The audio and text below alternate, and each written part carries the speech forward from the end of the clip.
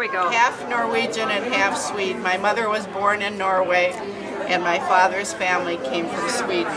And this is a sample of how we did our first chip carving. And then we also did the wonderful lefse sticks.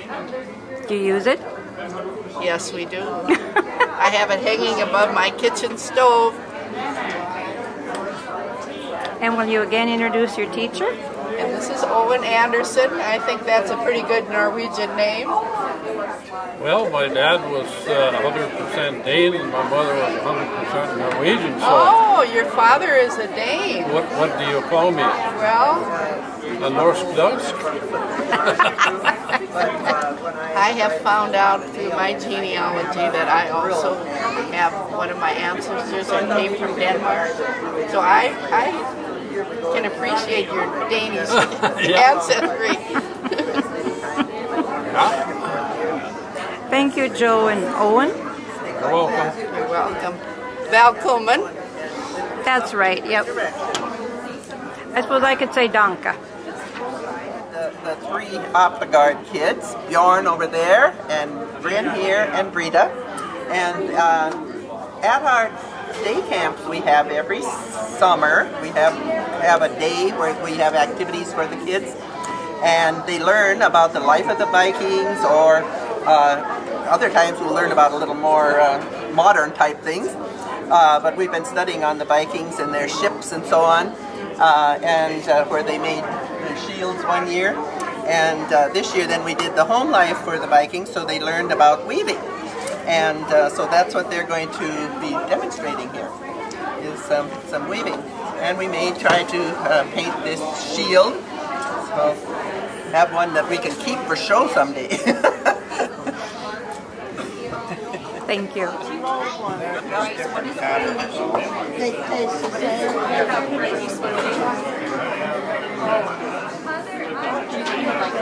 It tastes different than what they think. Yeah. Yes? Okay, you get I'll get some. Okay. Good? Okay, let's go sit down. Let's leave the desserts for later. Not now. No, you gotta eat. No. Smile, you're on candid camera. Now I got my That's okay. I want you to try. No. Thank you. I gotta try some of that rice too. Is it next Sunday? Oh yeah. Are you going to take a lot more? Because I can